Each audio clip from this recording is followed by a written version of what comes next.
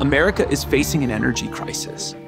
We need more energy to power new technologies like AI, and our priorities on how we should meet demand are rapidly shifting.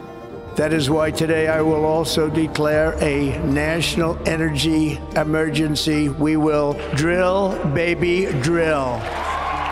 But there's a problem. We're demanding more from our electrical grid than it was built to handle. I mean, the grid is failing right now. Every step that we take, we've got to get right. What if, instead of expanding and patching up our existing grid, we produced and stored energy in the places where it's needed? I think about Torus neighborhoods. Any commercial building and data center all has Torus installed on that. And every single one of those assets are all talking to each other like a power plant. You've got energy infrastructure that could exist totally off the grid. Yeah, totally autonomously. The vision's big. And it is time to build like we have never built before.